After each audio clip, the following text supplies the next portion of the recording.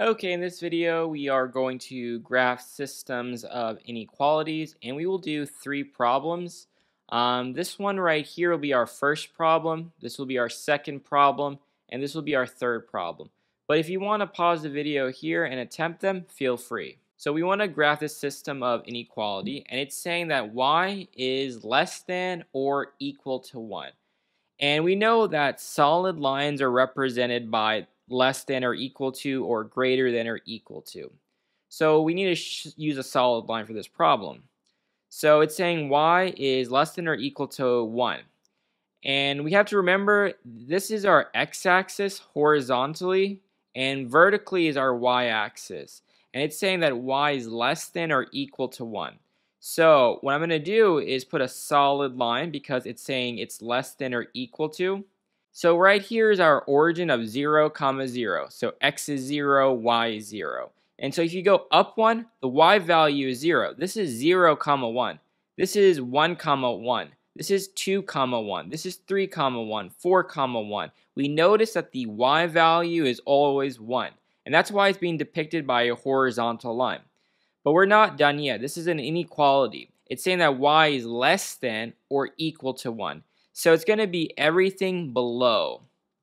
And so pretty much all of this region right here would be our answer. Okay, now we'll do the second problem. Same procedure. And the first one is very similar. Y is less than 1. It's not saying y is greater than or equal to or less than or equal to.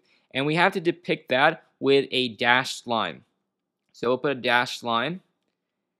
It's saying y is less than 1. So here's the origin 0, 0. This is 0, 1. Again, 1, 1, 2, 1, 3, 1, 4, 1. The y value is always 1 for this horizontal line. Now I'm going to do a brief little dash.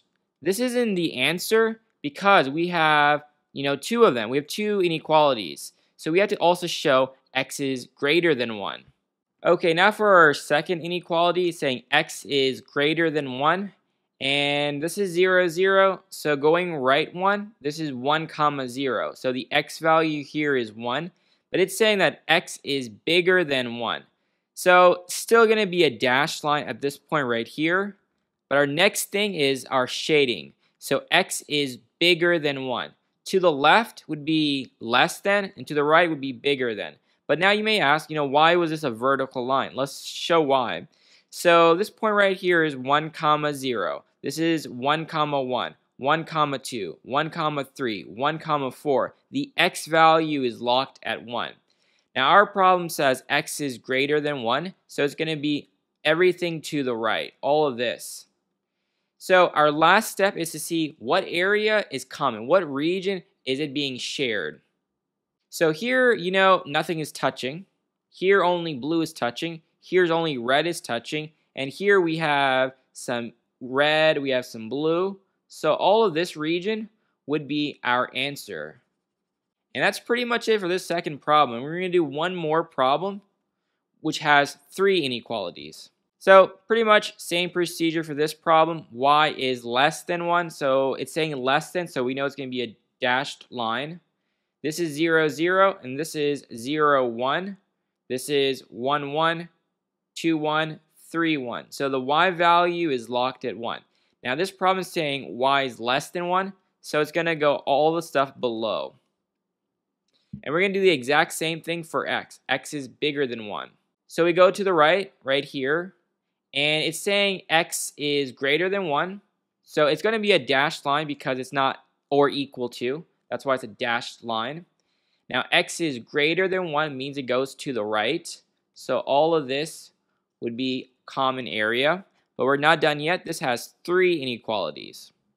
This is saying y is greater than or equal to negative 3x plus 4. So it's one of those linear lines. So let's get the y-intercept, which is if x is 0, then y is 4. So 1, 2, 3, 4.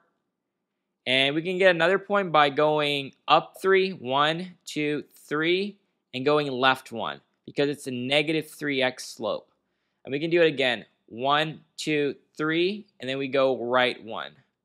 Because again, the slope is negative 3x.